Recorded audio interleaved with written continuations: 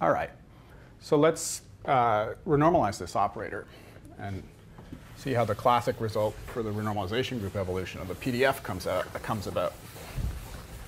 And again, the way that you should think about this is you have an operator, and you should just renormalize it.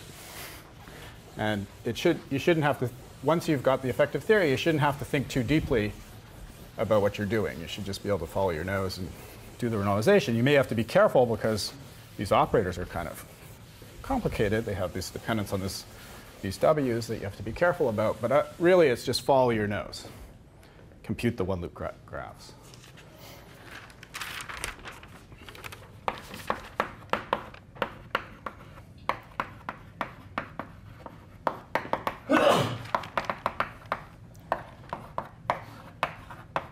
If you look up sort of how Peskin would do one renormalization, there'd be an infinite number of operators. You'd have to derive a renormalization group result for all of them. Here we only have one operator, and we're just going to renormalize it.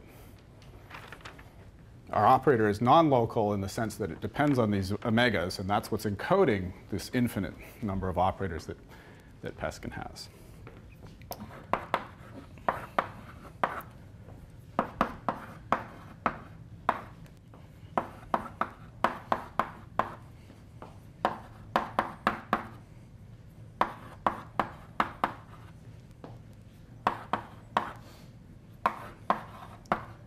OK, so solving, if you like, for f from the formula that we had before, I can do that by integrating over the w minus, that just sets the delta, that sets these guys to be equal. And then so I can think of it as that there's one free momentum c, and that free momentum c is one of these labels, which is this guy here.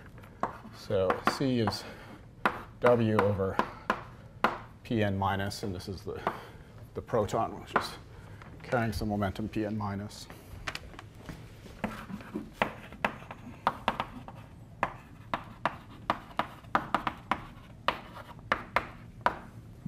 Okay, this is the proton state, which carries momentum Pn minus, and there's one delta function. I could put it either place, but I only need one because the other one's kind of trivial. So the first thing you can think about doing here is looking at mass dimensions. And I'd already told you that this guy was dimensionless, but let's check that that's true. So mass dimension. So relativistically normalized states have mass dimension -1. Quark fields that don't have a delta function have mass dimensions 3/2. The delta function here gives a -1. And then a -1, so you get 0. 3/2 plus 3/2 minus 3/1 is 0. So that means this f is really a dimensionless function, and that's why it makes sense that we defined it to depend on this dimensionless ratio. You can also look at the lambda dimension. And here's how that works.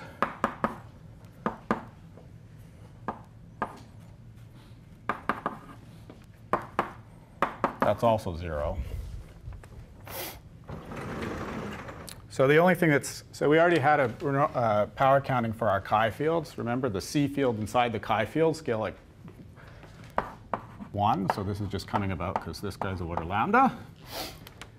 The delta function just involved large momentum, so it has no power counting.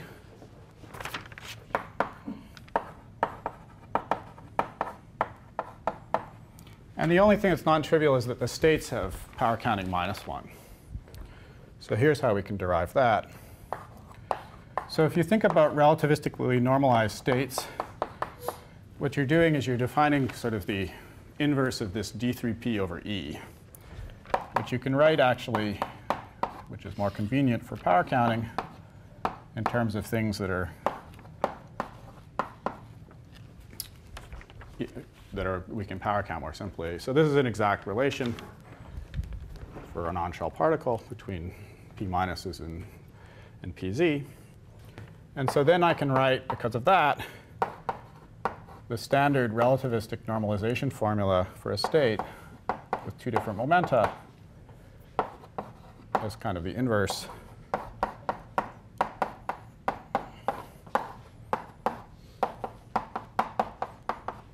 would be this.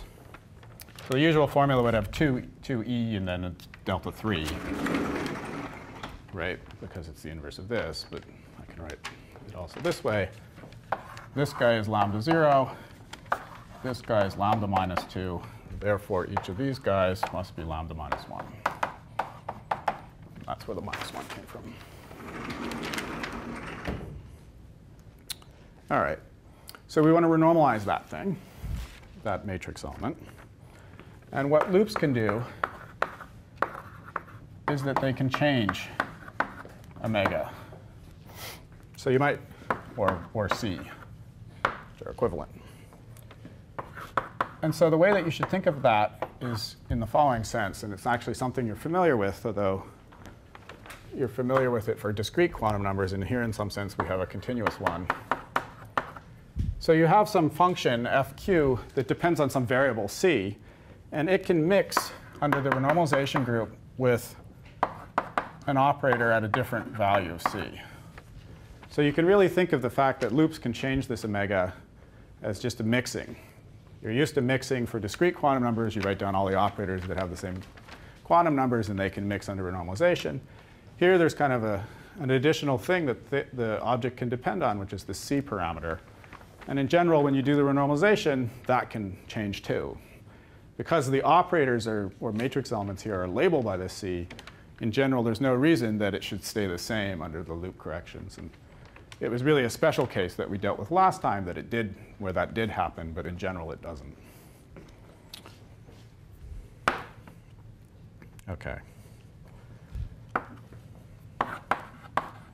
So this is actually what we expect to happen in general, unless we can argue that it doesn't happen.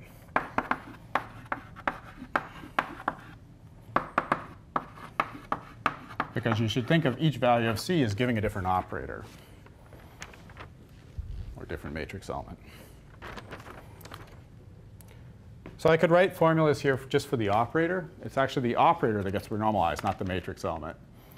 So I'm going to keep writing f's just to avoid too much notation. But we could always actually replace the f's by just the operator. And we could do everything in terms of actually just the w instead of the c variable. But I'll just keep using f. So what does this mean in terms of the operator is the following. We can think of, if we have some bare operator, and we want to split that into a piece that has divergences and a piece that is just the finite pieces, the general formula for doing that involves an integral. So this guy here, so there's also these indices I and j, and that's flavor, if you like, or quarks and gluons. So I is quark or gluon, and in general, you can also have a mixing in the quark and gluon operators. We started with these two different operators, and they can mix under renormalization as well. So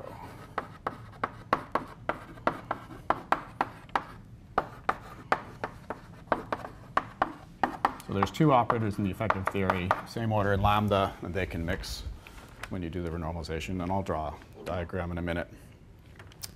So this thing here is mu independent. This thing here in MS bar has all the 1 over epsilon UVs, and it also depends on alpha of mu, and it depends on these c and c prime. And this guy here is UV finite.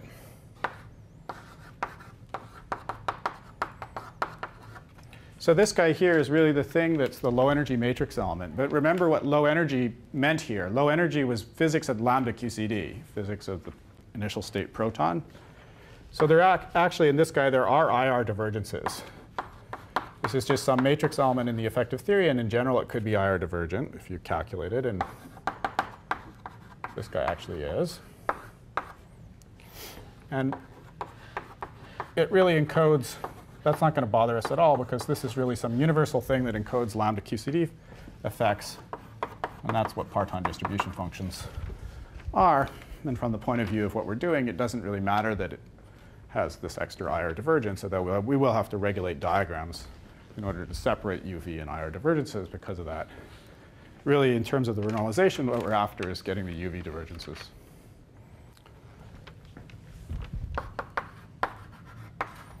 OK, so the usual kind of formula that you'd have where you just write O is Z times O is slightly more complicated here. There's this extra integral.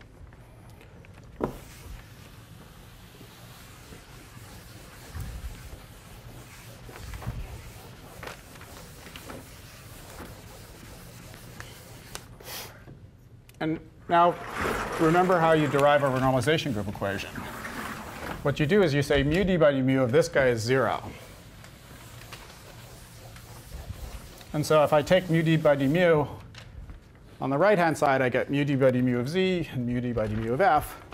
And I can rearrange that in the usual way, except for keeping track of these integrals, as follows. So I imagine that there's a z and a z inverse. And the relation between z and z inverse is as follows. Let's just call this double prime. It's matrix multiplication except in the function space, right? So this is like a delta function.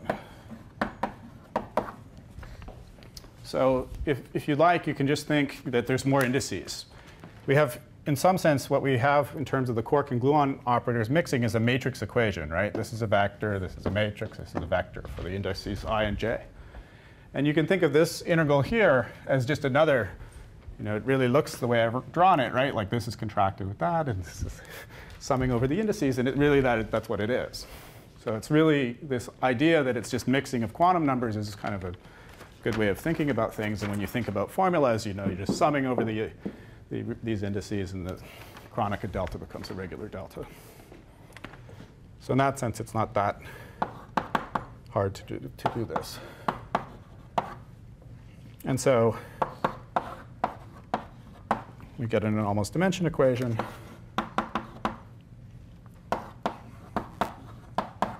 Which again has that kind of form of an integral for the renormalized guy. And it has mixing in this gamma ij. If we go through the steps and use this formula, looks like this.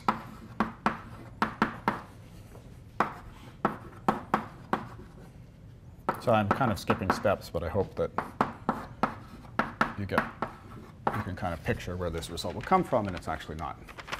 It's pretty easy to go from that line with this formula to this line. This is one line, but I just split it into two things and defined this quantity gamma ij, which is the anomalous dimension. So this mu in QCD language is the factorization scale? Yeah, that's right. OK. So at one loop, things are simpler, because at one loop, this thing, we can just replace it by delta I prime, chronic of delta at one loop. Because at one loop, we just need the order alpha piece from this guy. And then we can set the tree level for that guy. So at one loop, which is all we're going to do, we get the simpler formula.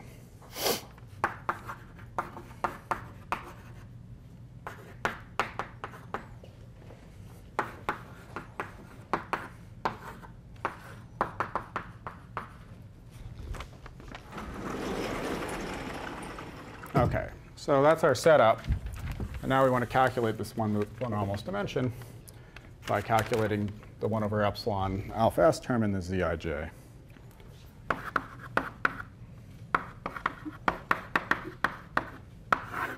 OK, before I do that, is there any questions? All right, so tree level.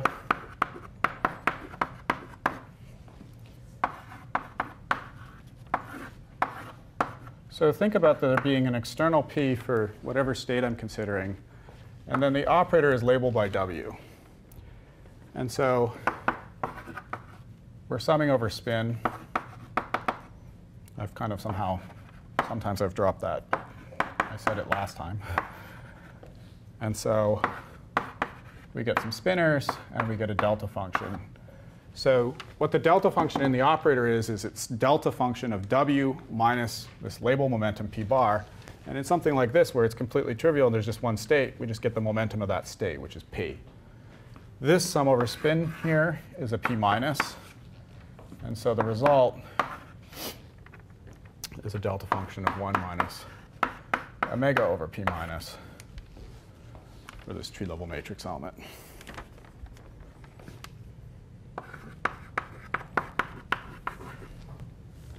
One loop. Now we have to think about how we're going to regulate the IR. And I'll do it with an off-shellness.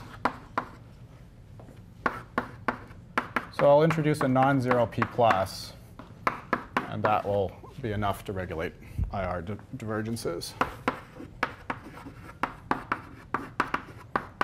And we're really after the U of V ones, so we just want to separate these guys out. So there's some different diagrams. We insert our operator and we just attach gluons. So one thing we can do is just string a gluon across, kind of like a standard vertex renormalization diagram.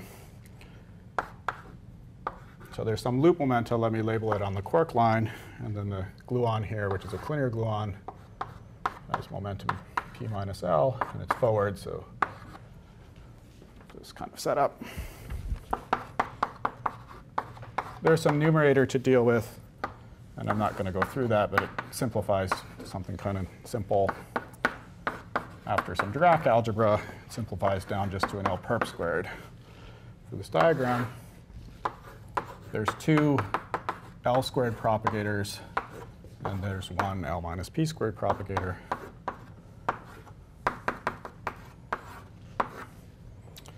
And then there's a delta function from the insertion of the operator. But now the delta function doesn't involve the external momentum as it did there. It involves the loop momentum. And that's what that was kind of the whole point of this example. So we have a delta function of L minus W. And then there's some dim reg factors, which we can be careful about if we want.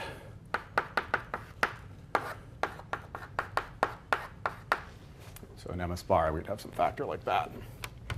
So this is some loop integral that we just have to do, and can do it with kind of standard techniques.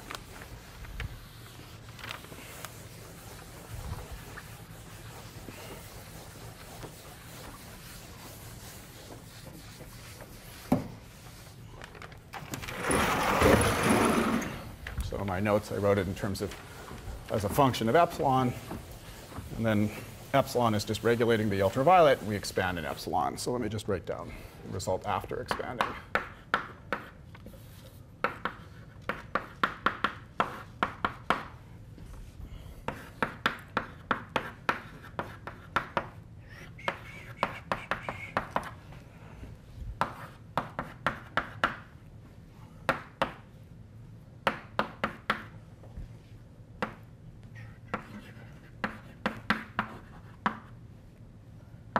This is an ultraviolet divergence.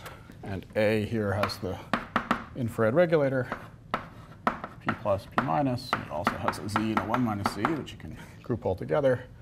And Z is just this ratio that thing is dependent on at tree level, omega over P minus. Now, when I'm doing this calculation, this is a small p, not a big P, because I'm using quark states, OK? Not a proton state. So really, I should, if I wanted to think about this as an F, I should say it's an F for the quark state. But I think that you can remember that. But the renormalization of the operator doesn't depend on the state, remember? We always take the simplest states possible when we're doing the renormalization or doing matching. And so we're free to use quark states, and that's what we're doing. OK. That's one diagram. Now there's another diagram. I should be B. For some reason in my notes I call it 1, which doesn't make any sense. And we can contract the gluon with the Wilson line. So there's that graph, and there's a symmetric friend.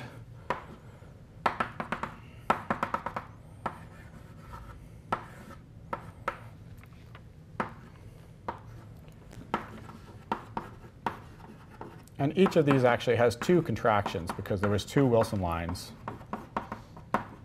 in the way we wrote our operators. So our operators we wrote is like this.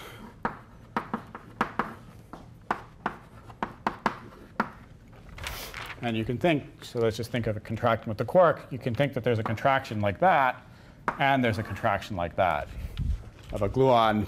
OK, I'm contracting gluons with quarks, but really what I mean is I'm contracting to the Lagrangian, right, that this quark is evolving under. So hopefully that's clear.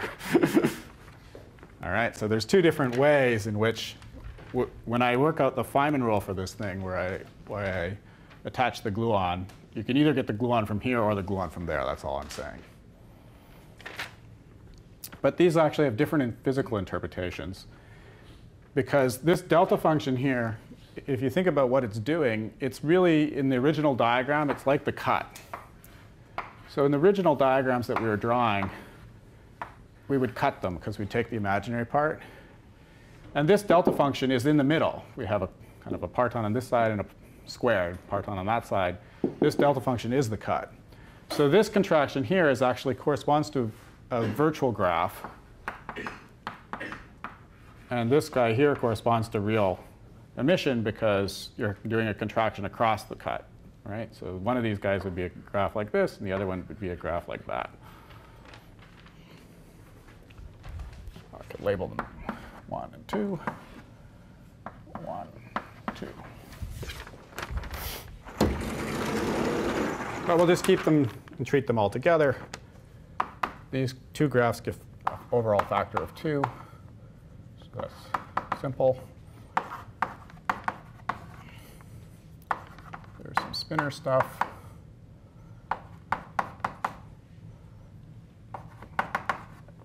Just even simpler in this case, so I write it out. There's some stuff from the Wilson line. And then there's 2 propagators. Let me not write all the I0s. And then there's 2 different delta functions. So either we have the real graph where the loop is inside, where the W is inside, or we have the virtual graph where the W,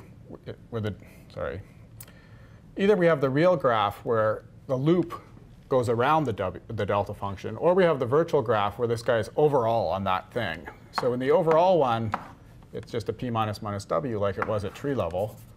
And in the real emission, it's an L minus minus W. And one's a W, one's a W dagger, so there's a relative sign. So the sign is just easy to understand. It's W versus W dagger, which has a relative sign. OK, so if we just followed our nose with what the Feynman rule for this thing is, that's what we would get.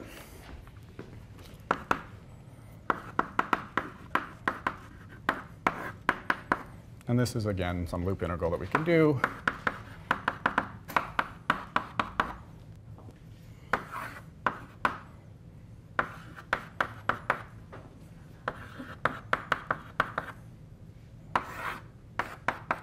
One way of writing the result as follows. And there's one thing we have to be careful about here, which is why I'm writing this all out.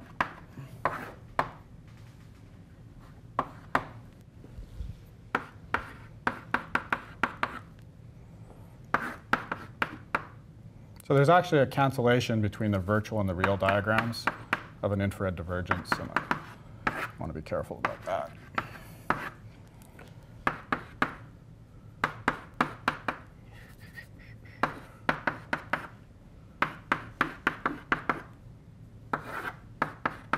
Why I'm writing this guy out in epsilon dimensions, fully without expanding first. OK, so this is the real contribution, and this is the virtual.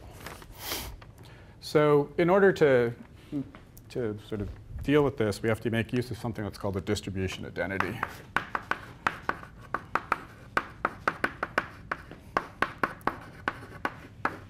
If you know what the result is for the anomalous dimension, you'll be aware of the fact that it involves something called a plus function. The splitting functions for a parton distribution involve something called a plus function.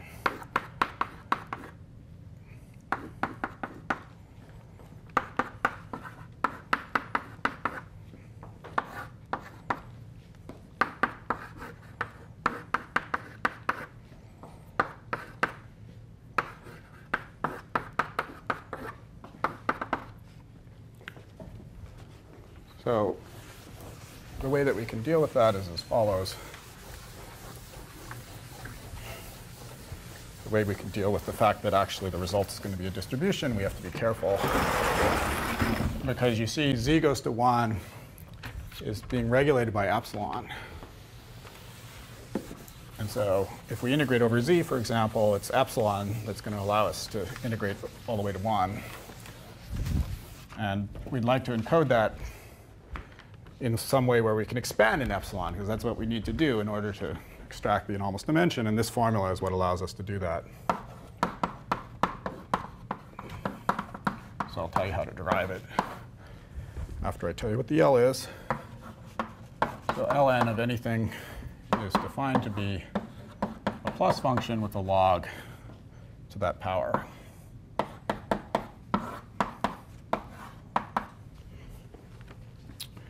And the plus function is defined so that if you integrate from 0 to 1, you get 0. And if you integrate it with a test function, which is the more general result that you need to define it, so you can define it by this result with the test function. And it just gives you the normal function, but the test function with the subtraction that makes the test function more convergent so that you can integrate it through 0. OK, so that's the definition of the plus function. You can also define it with a limit. This will be sufficient. OK, so these things are like delta functions. The way that you would derive this formula is you would say, well, if z is away from 1, then I can expand, because then there's no problem. And if z is away from 1, it turns out that this plus function is just the regular function. It's only that at 1 that something special is happening. And so the standard expansion is what you'd get if you took z away from 1. And to see what's happening at z equals 1, you just integrate both sides from 0 to 1, and that's how you can derive the coefficient of the delta function. All right. So if I plug this formula in here for this thing, then I actually get another 1 over epsilon in this guy. There's a gamma of epsilon out front, and that guy's good. This is our UV divergence. This is our 1 over epsilon UV. But there's also a gamma of minus epsilon here, which is an IR divergence.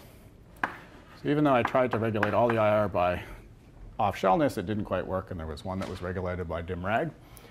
And that one actually cancels between these two pieces once I use this identity and take into account that that's an IR divergence. So there's a 1 over epsilon IR times a 1 over epsilon UV. And that cancels between the real and virtual graphs.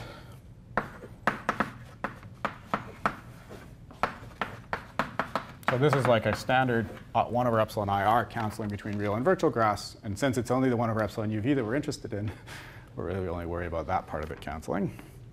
There's a piece actually that, anyway.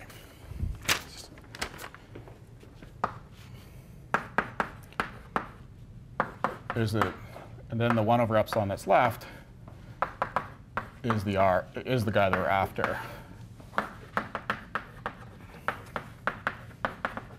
in order to get the anomalous dimension.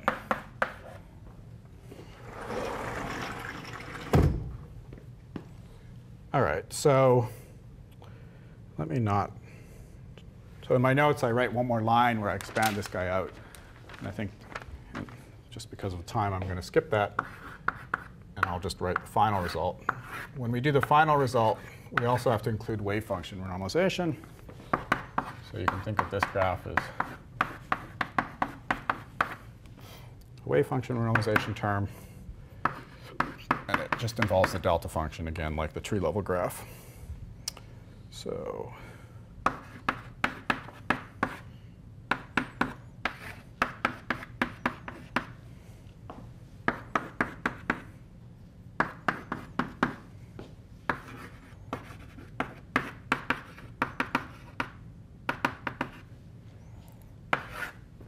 that. So in general, if I wanted to do this calculation at one loop, there's one more type of diagram I should consider. OK, and that's a graph where I could have mixing. These guys should be dashed since we're in the effective theory. So how does the mixing graph work? Well, there's a graph where I have external gluons, but I still am renormalizing the same operator. Okay, I've still asserted the quark operator here, but now we have antiquarks in this theory. We can draw a triangle like that. And this graph here would give a mixing that would give a mixing term in the anomalous dimension where you're mixing gluons and quarks. So this mixes what we sort of called O glue. Let me just say this, that it mixes O glue with O quark. And we could compute this graph too. But I'm going to neglect it just for simplicity. I just won't write it down. One way of doing that rigorously would be to consider operators where the flavors of these guys are different. Okay, that's what would happen, for example, if you were having a W exchange or something. So you could look at non-flavor diagonal operators with like a U quark and a D quark, and then you would not have this mixing with O glue. It's only if the flavors of the quarks are the same that you can write down this diagram. But just think about it as I'm focusing on the quark piece, and in general, there's also a gluon piece.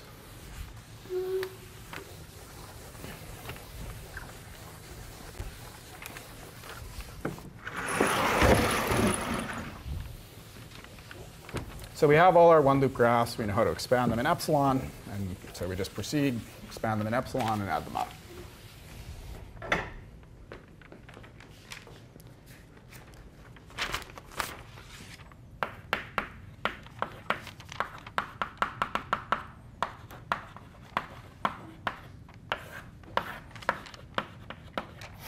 So you could think that what we've derived by doing that is a distribution for a quark inside a quark. So here this is the state. And this is what type of operator.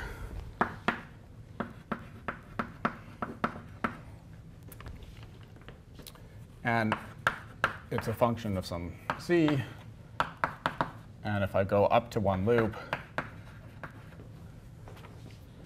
then the tree level was just a delta function of that fraction z. And then at one loop, we had all these other terms.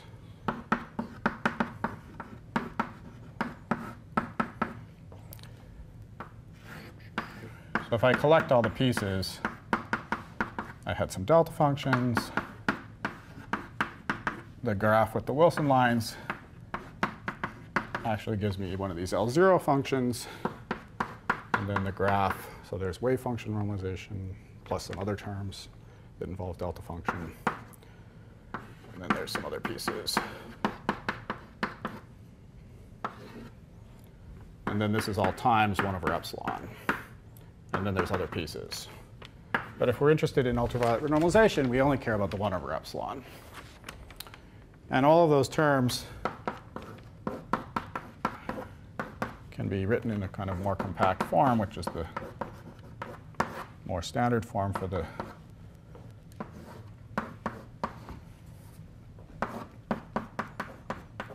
anomalous dimension. You can actually group them all together into a plus function, a single plus function, like this.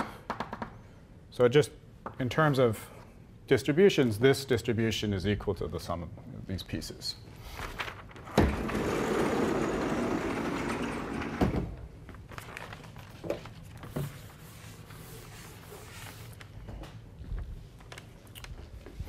You can see as z goes to 1 that there'd be a 2 here and a 2 here, and this would be a 1 over 1 minus z, and that's, as z goes to 1 here, that would be 1, and this would be a 1 over 1 minus c. So see some pieces of it matching up. And basically, the way that you would derive this is you'd write 1 plus z squared is a plus b 1 minus z plus c 1 minus c squared. You'd work out what a, b, and c are.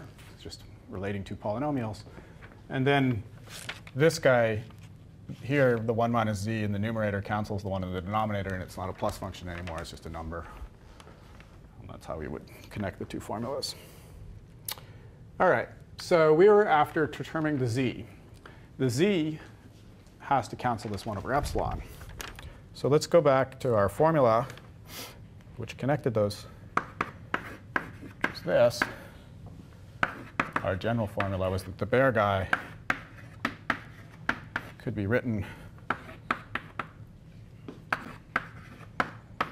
in terms of split into UV and UV pieces and finite pieces in the following ways with this integral. Now, this looks like it could be an arbitrary function of c and c prime, but our result here is only a function of z, which is actually a ratio. And that's actually something that we can argue in general, that this thing here is actually only a function of one variable, not two.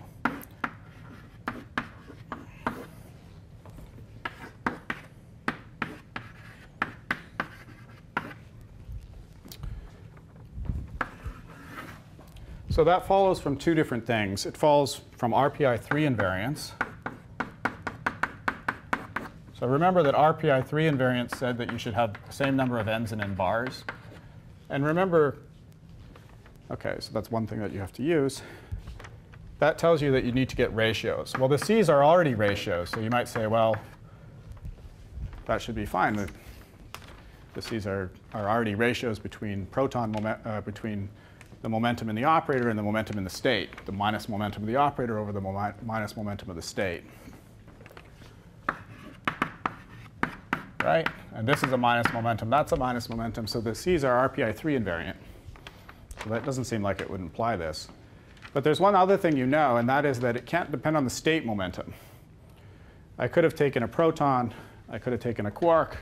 And the result for the renormalization shouldn't depend on what state I'm taking.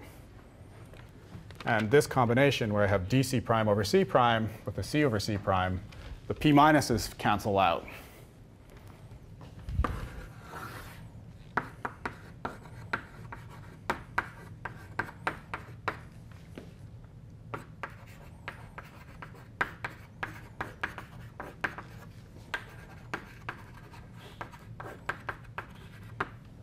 OK, so if I were to do the whole thing with a proton state rather than a quark state, then I should still get the same anomalous dimension. And in order for that to be true, it has to depend on the ratio.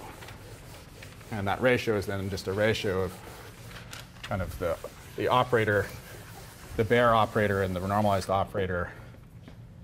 It's like saying if you had O of omega bare is a convolution of z with an omega over omega prime or something. O omega prime renormalized. OK, and it's only if I've done it at an operator level and not even written states, then it would really just be RPI3 invariance.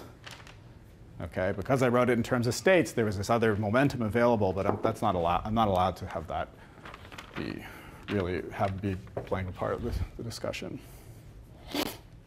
OK. So given that formula, then I can expand to one loop. So this guy I think of as having a tree-level result. This guy is some matrix element that has a tree-level and one-loop result as well. So if they're both tree-level, I get delta of 1 minus z.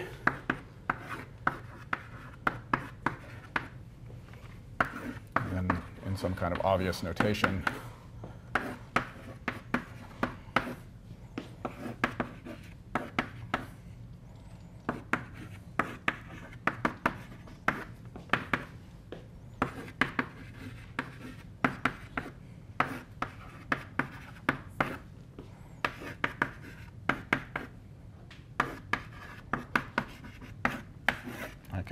up to one loop order, I can write it out formally like that. And then I know what these tree-level things are. This guy's a delta function, and this guy's also a delta function. So I can just do the integral.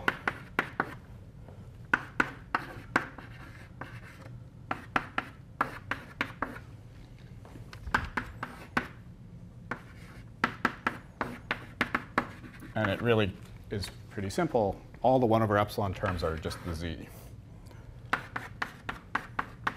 And what's left would be associated to this guy in perturbation theory. But if we want to do the renormalization, we just need the z. Don't worry about that.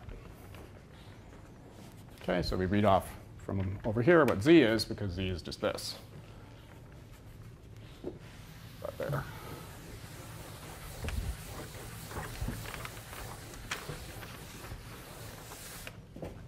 So Z, okay, that Z is just this thing.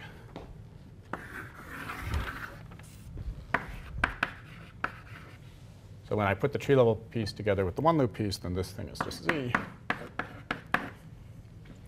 And then I compute the anomalous dimension by taking mu d by d mu of it. And that hits the alpha. So that kills the epsilon. It gives me a factor of 2 and a minus sign. But the anomalous dimension, gamma QQ, so there was a 1 over C prime. Then it was minus mu d by d mu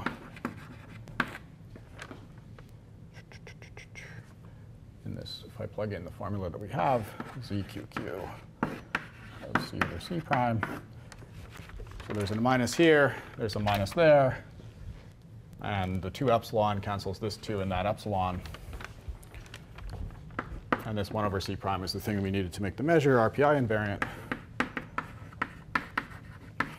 So in this notation, where our original notation, putting all the pieces together and being careful about theta functions, which I was mostly suppressing,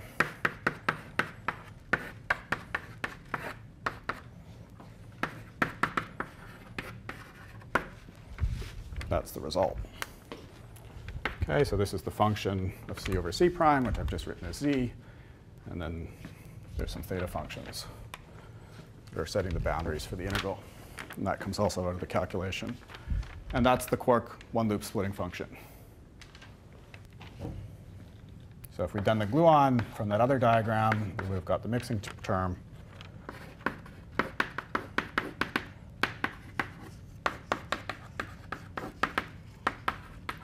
Okay, so this is the one-loop anomalous dimension for the PDF, and it's really just doing operator renormalization, calculating one-loop diagrams in the effective theory. Questions?